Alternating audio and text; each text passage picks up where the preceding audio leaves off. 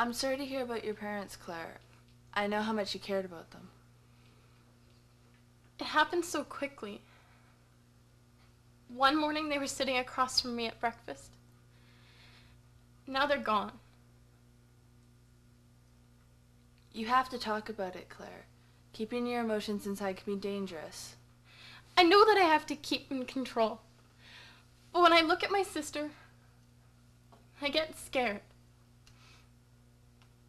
There's no one to look after Amanda now, but me. Sometimes she wakes up screaming. In her nightmares, she walks down the hall to my room, and I'm dead.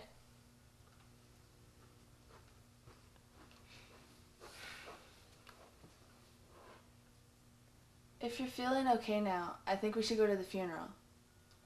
But if you wanted to be alone, I could take Amanda with me and meet you there later. Okay. Hey Jake, me and Amanda will see you at the funeral later. Yeah, I'll see you there. I just want to talk to Claire for a bit.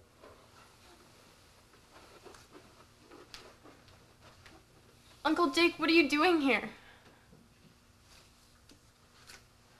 No, Uncle Jake, not now.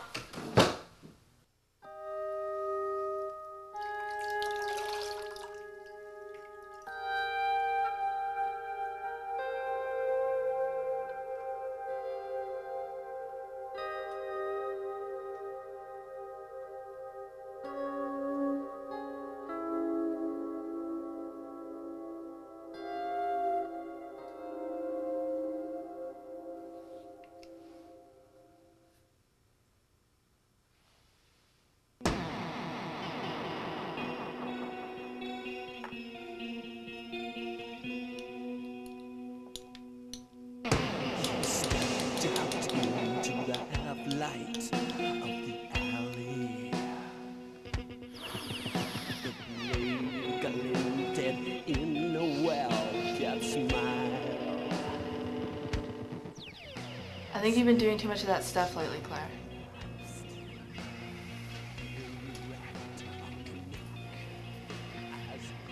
Whatever.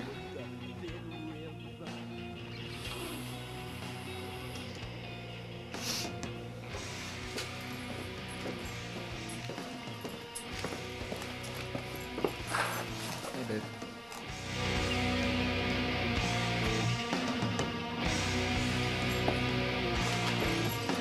Several men waiting to connect become bloody silhouettes.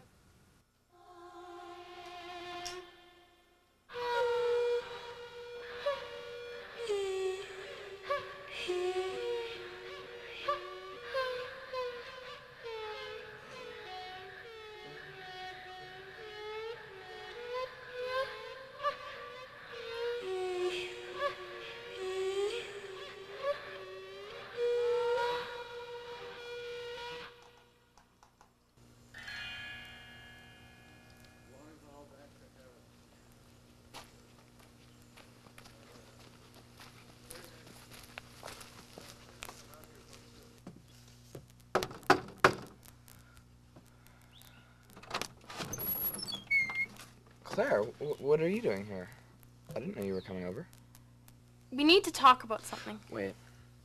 Claire, before you say anything, I think there's something you should know. You've changed in the last few months, and I think it would be better for both of us if we didn't see each other anymore.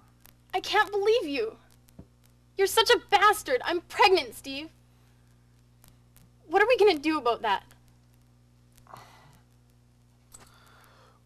Pregnant?